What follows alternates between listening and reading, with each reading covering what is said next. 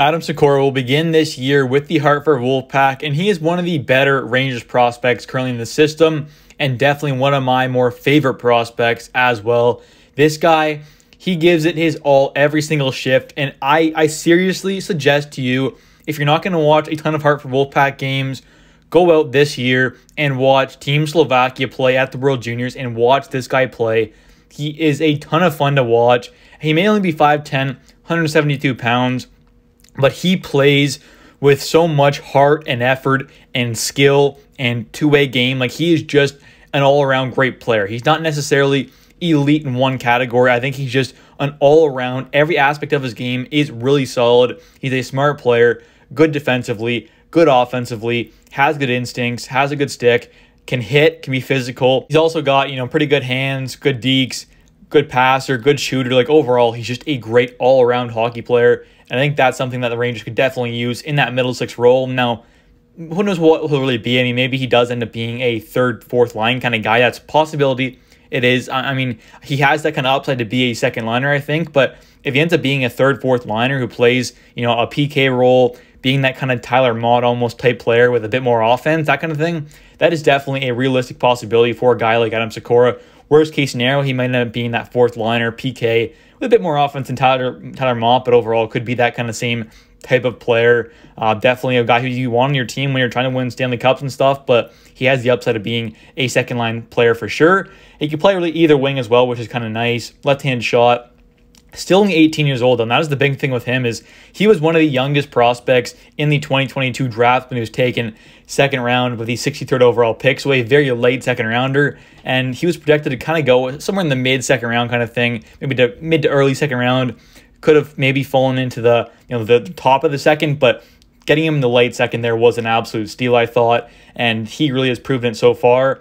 He still doesn't even turn 19 until September 7th, so he's a very, very young prospect still. This is not a guy who's, going into like 20-year-old season now or anything like that. He is going into his age 19-year-old season, has already played multiple years in the top Slovakian men's league over there. So obviously he's playing some good competition. Like, the Slovakian league obviously isn't as good as the Swedish league or the Finnish league or the Russian one by any means, but it still is a very solid league and definitely one of the more upper tier leagues overall. Definitely a pretty solid league over there.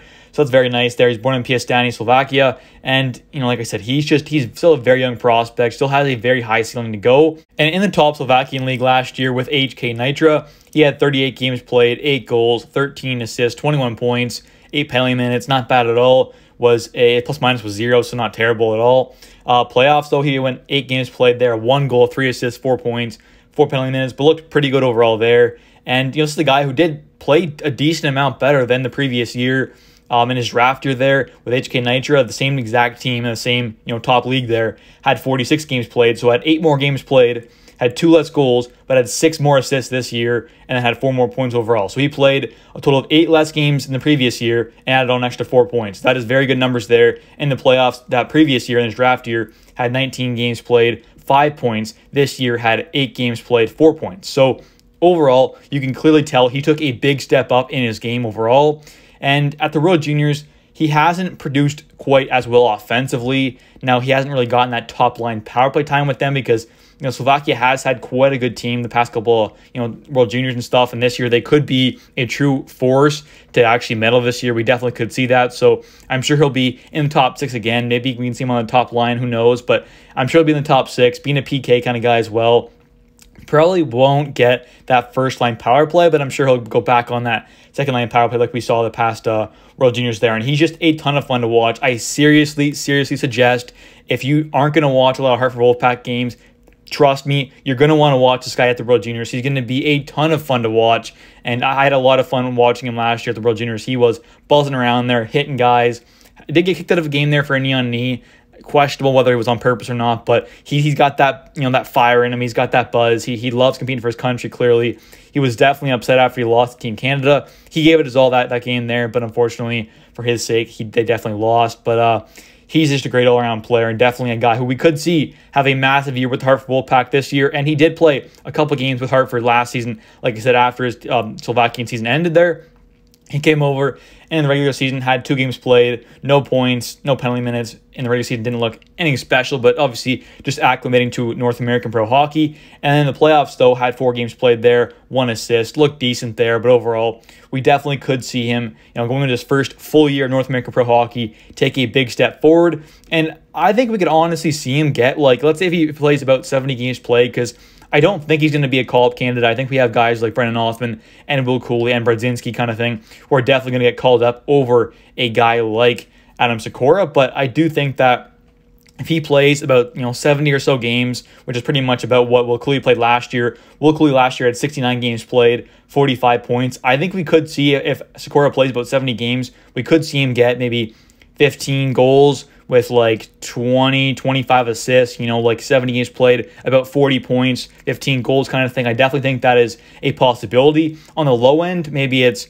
70 games played, 10 goals, 25 assists for 35 points, 30 points, something around there is probably on the low end, but I definitely think we could see him take a big step up this year in his overall game, especially offensively, because we have seen that defensive game look quite good overall, and he could be on the second PK as well this year. I wouldn't be surprised if they give him that opportunity, because I definitely think he should get that opportunity, because he's a guy with the NHL level one day, especially if he's not going to be a top 6 forward, if he's going to be just a really solid, decent scoring two-way winger on that third line kind of role, which is definitely a possibility for a guy like Sykora. I think having him be a PK kind of guy is definitely a realistic possibility. He has had some PK experience and stuff for Team Slovakia and over in Slovakia as well. He has played on the PK a bit, and I definitely think that is good for his development to get some time down there in the AHL. Being on the PK there definitely could help his overall game, but my projections for him is going to be about, let's say if he plays 70 games played, I'm going to say 15 goals, 22, 23 assists, something right around there is definitely a realistic possibility. But anyways, guys, thanks for watching. Hope you guys have enjoyed. If you have, please smash the like button and definitely comment down below your guys' thoughts on Adam Sykora and what are your guys' projections and expectations for him